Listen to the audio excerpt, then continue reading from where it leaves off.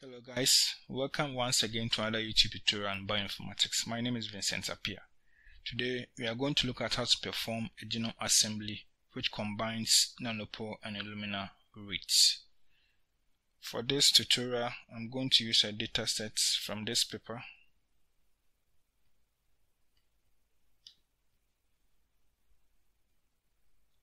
This is the paper. So this paper combines NANOPORE and ILLUMINA reads, as you can see from the statement here. Now this paper also gives the links to where you can download the dataset, both the ILLUMINA reads and the NANOPORE reads, using these links. And the paper is free to download, so you can check it out and then look at the instructions. So we are going to use speed just like we did with the previous video. I already have my environment set up, so I also have the data sets downloaded already, so I will confirm that the data sets are already there. So I have my NANOPORE, I have my ILLUMINA reads. It was paired end, so we have the R1, that's read 1, and we also have read 2. Now let me also confirm that space is already loaded.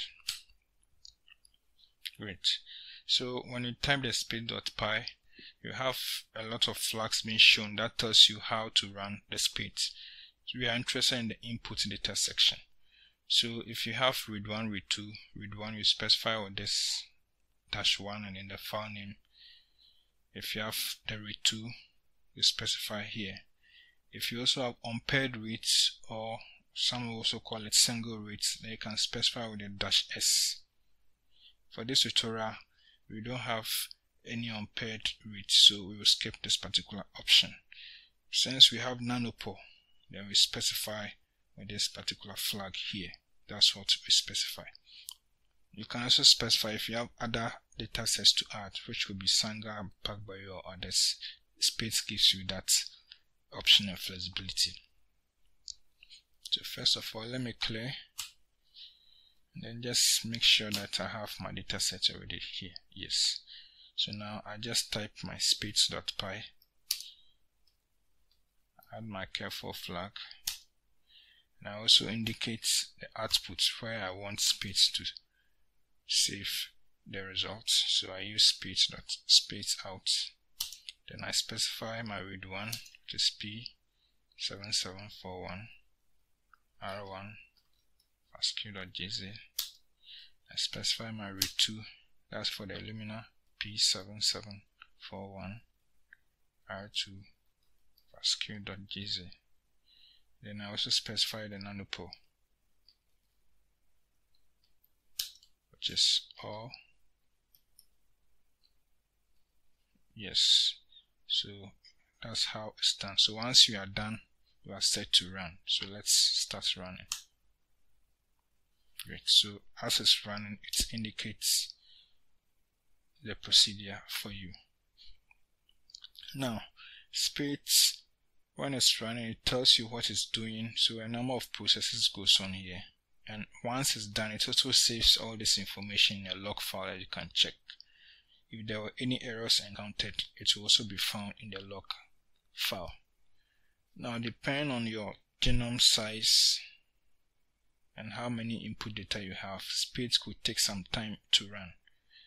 Also, depending on your computational power, space will also take some time to run. So if you have more CPU cores, you could also indicate that with the -t flag. By this tutorial, we didn't specify that, but if you have additional cores, you could use that to do the work. So that's for space.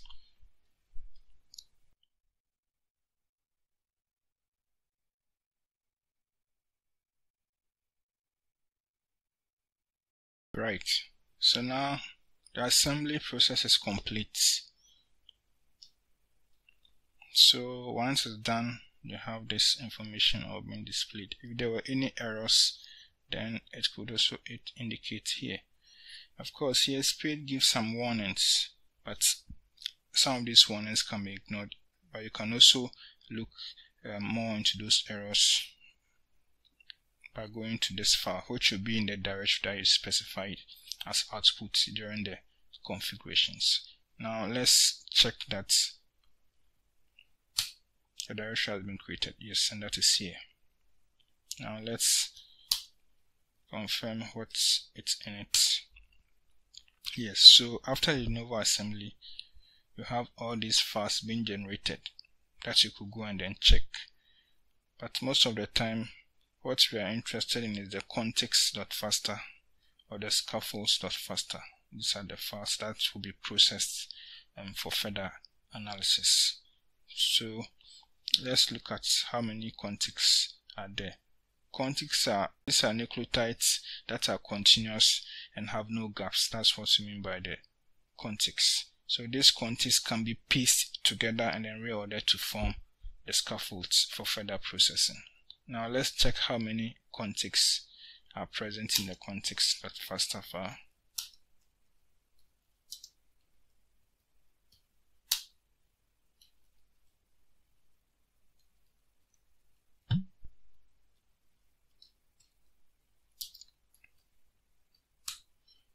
Yes, so we have 2,566 contigs.